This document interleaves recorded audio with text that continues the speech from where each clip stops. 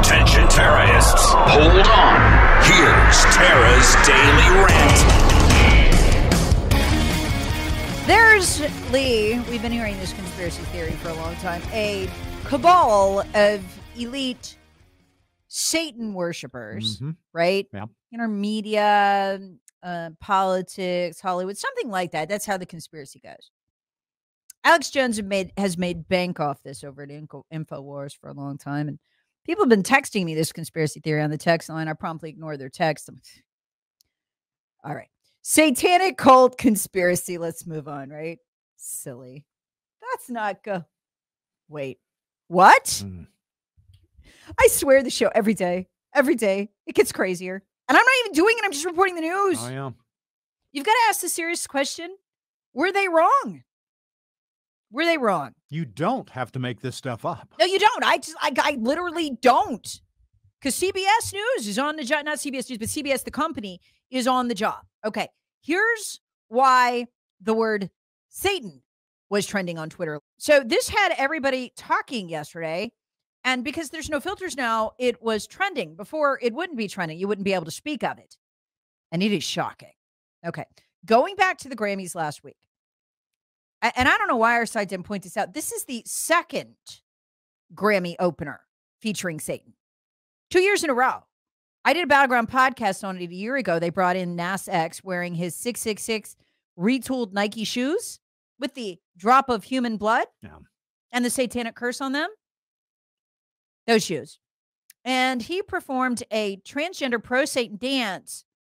In the background, the Prince of Darkness, really scary looking Prince of Darkness. Looks like the guy from Game of Thrones, the bad guy. Anyway. Didn't see it, so I don't know. Yeah, it's okay. And he's got horns on his head and everything. And the dancers are feigning piano playing with Satan. Piano playing, of course, being a euphemism that we use on the show for other activities that are adult. Very clearly feigning relations with Satan. That's the Grammys last year. This year, they did it again. Another Satan, complete with horns. Song is Unholy. That's what it's called. But to promote this, the guy who did the singing, Sam Smith, puts a bunch of tweets out where he explicitly says this is going to be a demonic performance. It's going to feature devil worship. Right there. Satanic worship. We're going to put it right there on the Grammys? Yeah, the Grammys. Okay. CBS puts on the Grammys. CBS, right? Yeah, it used to be referred to as the Tiffany Network. Right, those people. Mainstream media network. It used to bring you Touched by an Angel. Yeah. I'm sure all those people have been fired.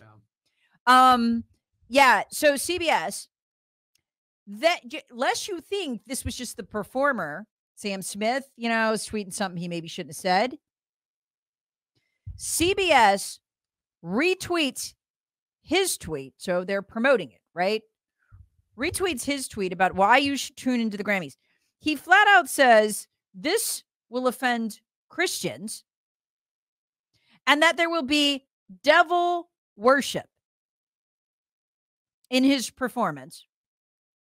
So CBS retweets this mess with the kind of thing that Donald Trump used to get in trouble about, retweeting stuff. Right. With the words, quote, "We can't wait to worship!" Exclamation point. They're retweeting his tweet saying, hey, this is going to feature devil worship. And CBS, the official Twitter feed of CBS, retweets, "We can't wait to worship!" Exclamation point. The devil? It doesn't get more in your face than this. Terrorists want it. Hear the Tara Show weekday mornings on 106.3 WORD and the Odyssey app.